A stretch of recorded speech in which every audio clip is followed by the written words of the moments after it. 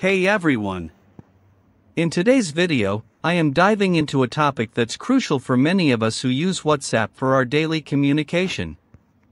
Is WhatsApp actually safe for sending private photos?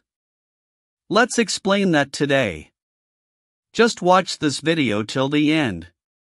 But before we dive into the topic, please don't forget to like this video, subscribe to this channel, and hit that notification bell icon for more tutorials and tips videos.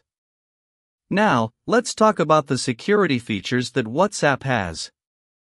One of the standout elements is its use of end-to-end encryption. This means that your messages and private photos are locked on your device and can only be decoded by the recipient. It's like having a private conversation in a locked room where only you and the person you're chatting with have the key. Then what about privacy settings? It's not just about encryption. WhatsApp offers robust privacy settings. You can control who sees your profile photo, your last seen status, and other details.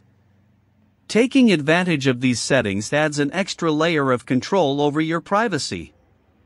Now, while WhatsApp provides a secure environment, your responsibility as a user is crucial.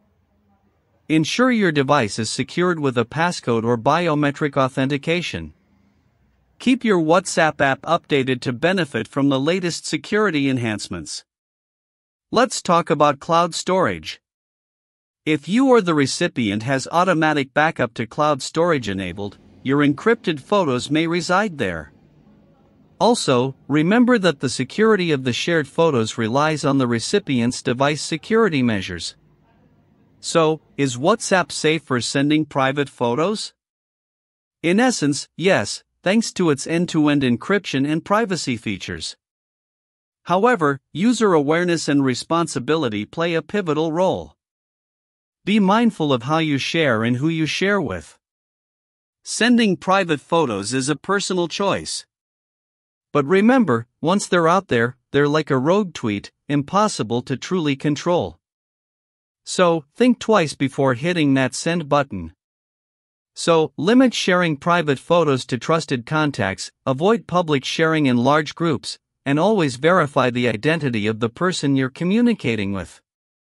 If you found this video helpful, give it a thumbs up, subscribe for more helpful tutorials and tips videos, and share your thoughts in the comments below.